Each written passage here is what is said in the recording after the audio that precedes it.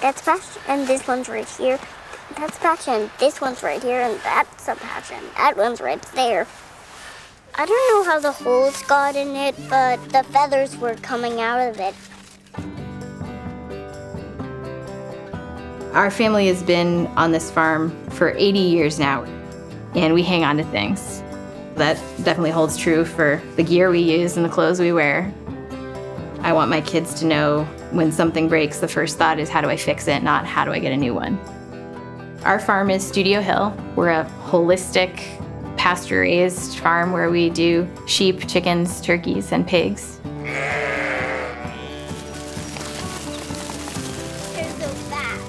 All day, every day, we're out here working, and our minds are 4 generations down the road. We're thinking about all the things we can pass forward. If you're able to find something that works, you stick with it.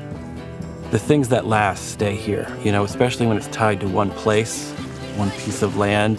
There are pictures in the house of my wife's grandparents and great-grandparents, and we're still wearing their clothes today. What we're trying to do is just rebuild for the long haul and for generations that aren't even here yet. The gear we use is absolutely a part of that. We expect stuff to get stained and torn, and you just go on fixing it, patching it, and letting it get used, show its use. It's part of the life it has.